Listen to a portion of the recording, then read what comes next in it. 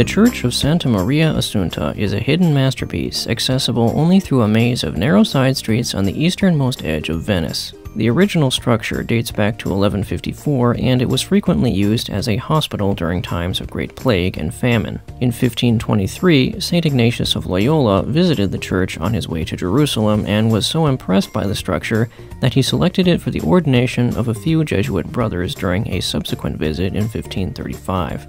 A few centuries later, the Venetian government sold the property to the Jesuit order, which then demolished the original church and constructed a larger, even more impressive shrine in its place.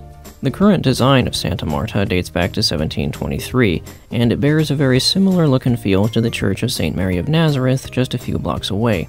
This similarity is most notable in the six-pillared Baroque-style altar in the main sanctuary, as well as the many fine details etched into nearly every square inch of the walls, floor, and ceiling. Equally impressive are the many side altars of this church, some of which contain the original artwork of popular images found online today, including one image of Our Lady appearing to three of the most widely known saints of the Jesuit order, Saints Stanislav, Aloysius, and Francesco Borgia. Off to the side, behind the main altar, is a large sacristy, which also features many notable works of art from the Renaissance era, such as the martyrdom of St. John the Baptist and the finding of the True Cross by St. Helena. Altogether, it's one of the most richly decorated and visually stunning churches in the world, and it's definitely worth going off the beaten path to find.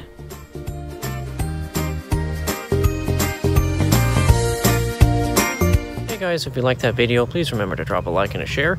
Also be sure to check out my next video where I explore the Church of San Simeon Piccolo, which is currently owned and operated by the Fraternity of St. Peter.